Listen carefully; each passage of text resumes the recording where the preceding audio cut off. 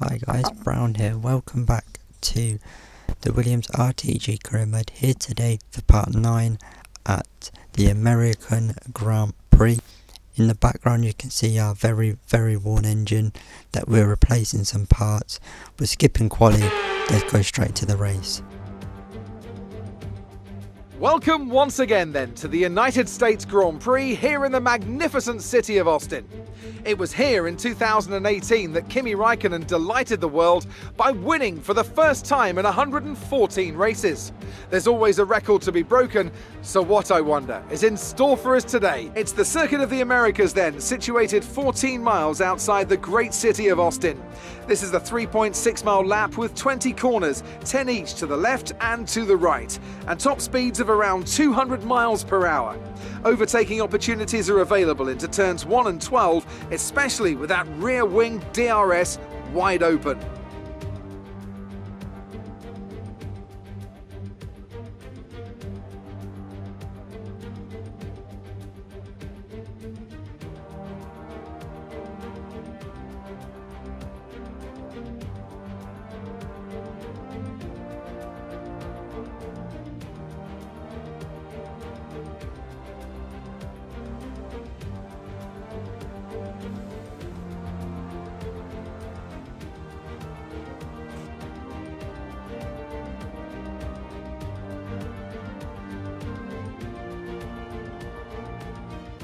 It's time to see how our drivers are stacking up after yesterday's exciting qualifying session. Valtteri Bottas lines up on pole position, and Lewis Hamilton completes the front row. Considering the rest of the grid, we have Perez, Stroll, Max Verstappen and Russell, Leclerc, Norris, Giovinazzi and Carlos Sainz. They've taken a grid penalty. Vettel, Ricciardo, Brown and Räikkönen. Mick Schumacher, Fernando Alonso, Esteban Ocon and Pierre Gasly. They'll be starting further back after an earlier grid penalty. Mazepin and Yuki Tsunoda. And with preparations almost complete, let's head down to the track. So a lot of penalties then because I had a really bad quali, but George, P6. We could get some points here today after that great result in Singapore.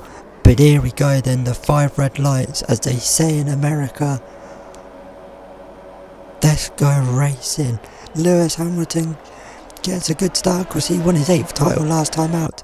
We're going to try and go round the outside. George looks to have got the good start as we go round the outside of several cars. And we've got a good start, but we've had to give those places back. So our good start hasn't turned out to be that great, as the 2 Mercedes still lead from the 2 Red Bulls, I think that is. George is still around P6, and our great start has kind of cost us there. George looks to have dropped back behind someone, but now heading down into the half hairpin. We are quite far back. We've got the Alfa Romeo behind us as we go a little bit wide then. In front of us is the Aston Martin. This is a replay of the start, so we got quite a good start. Okay, we're monitoring somewhere on the ICE. Be aware that we will start to see a loss of power. And that's what you want to hear before we even got off the line, but you can see it was millimeters. We were just off the track, but we've had to give those places back. So this is George then.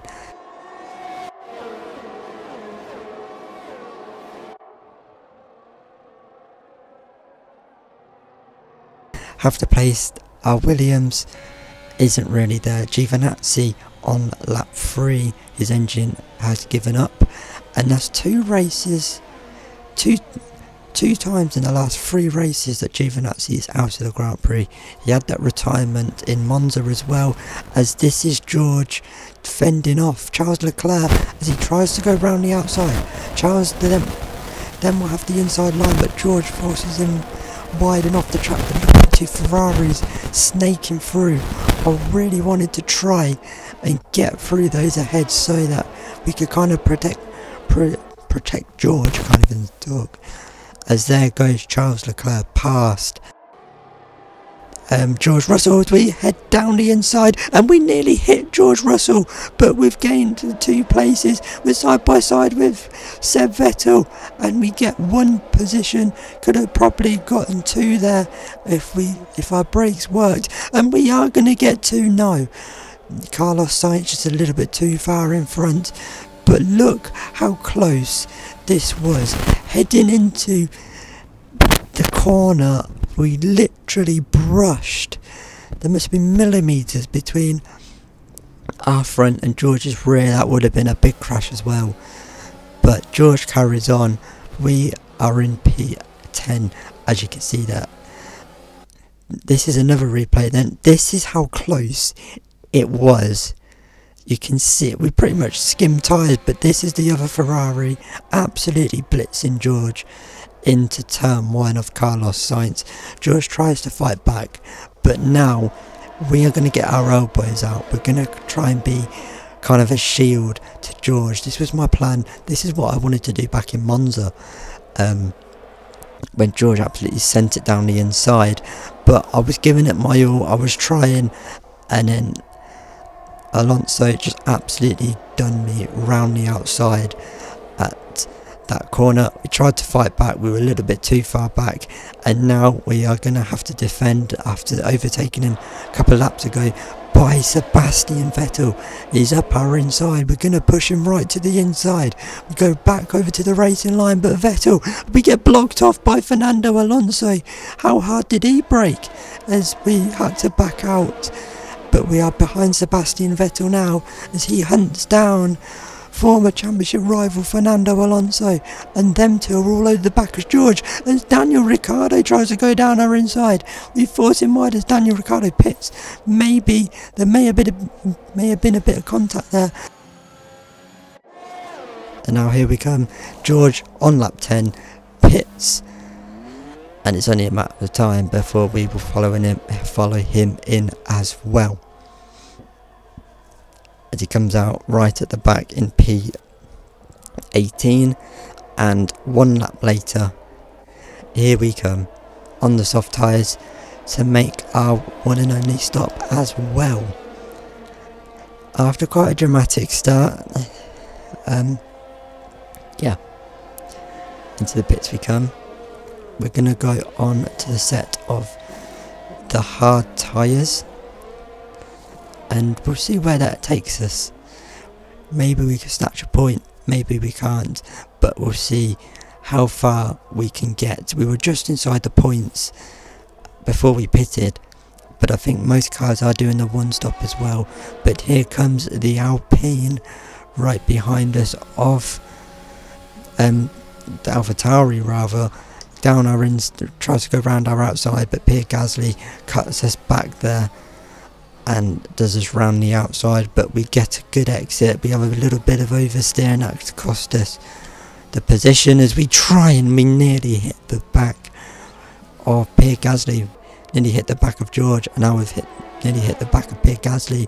And now here comes Mick Schumacher. I had no pace on these hard tyres, they were absolutely rubbish, and we're going to be overtaken here by a Haas.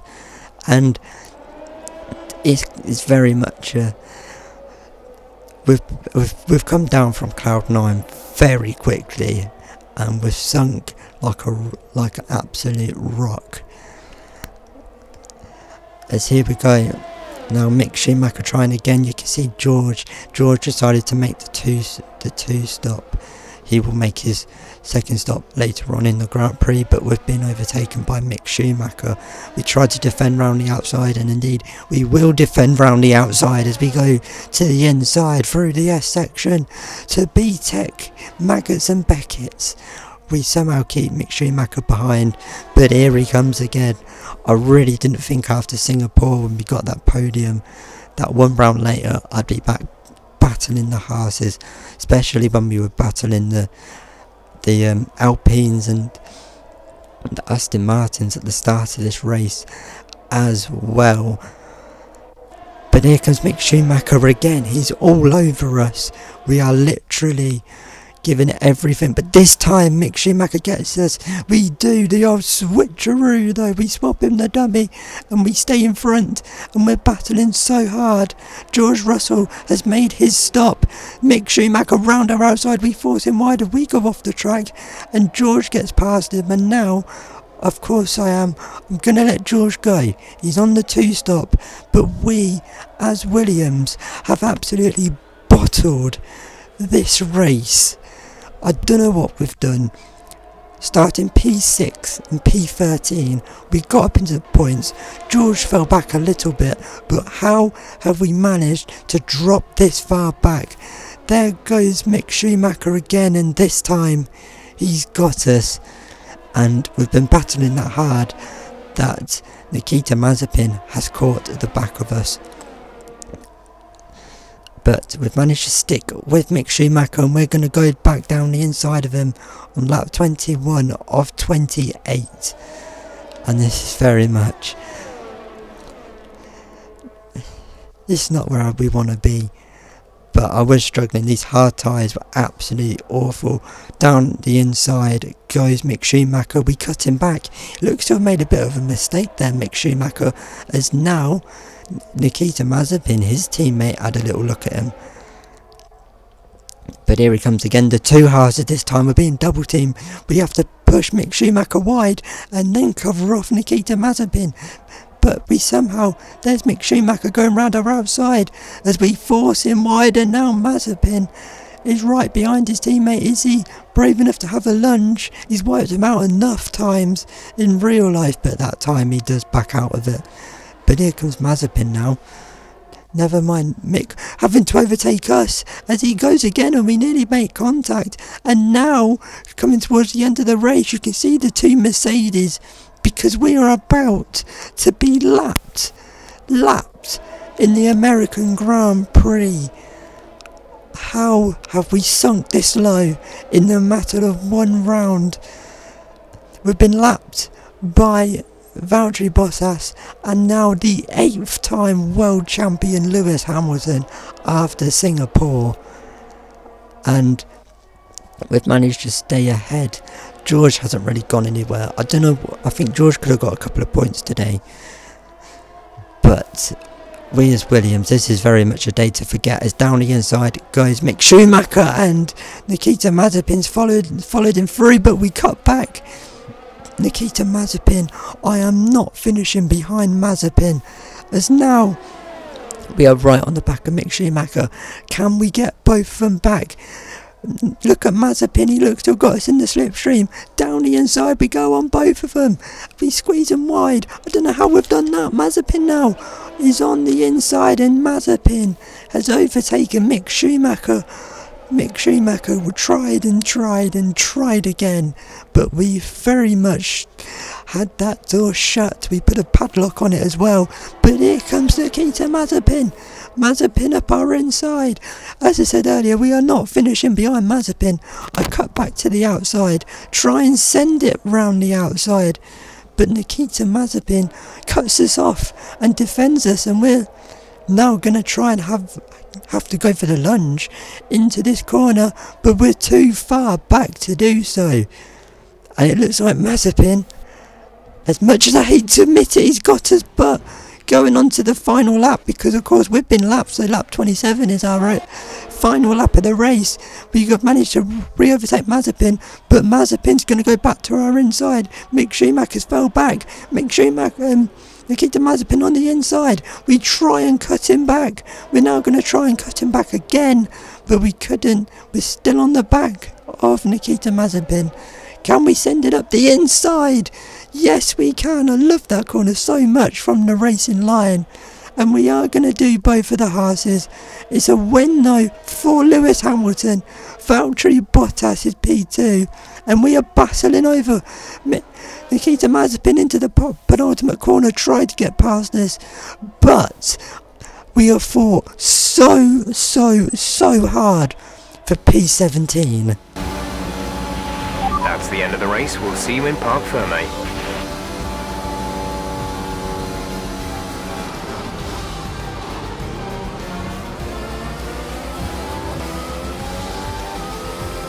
just victory today then, but the championship as well. What a spectacular season they've had. Congratulations to the whole team. Anthony, tell me, what was it that helped them achieve this success?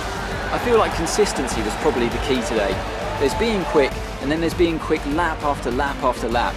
If you can do that, you can capitalise on other people's errors without making many of your own. And that's an approach that can push you a long way up the field. Mercedes are on top form once again after an excellent race weekend. It's great to see them up on that podium once again.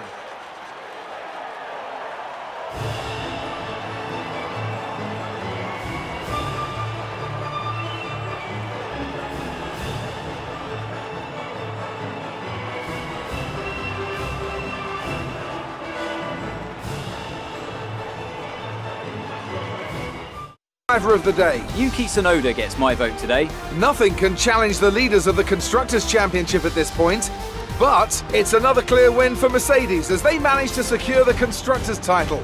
An incredible performance for the whole team. Well, for what would be the 8th season in a row, Mercedes have got the double drivers and constructors, but that's a race to forget for us. George, I think he could have got some points today if he hadn't done the 2-stop. But yeah, after Singapore and getting that podium, it's not really what I expected. We've got one more round to go this season at the Brazilian Grand Prix. Full focus though is on next season, probably already. But we'll see what happens in Brazil. We've got some warm parts going into Brazil. There's no point taking any engine penalties, but we'll see what we can do in Brazil. And until then, goodbye.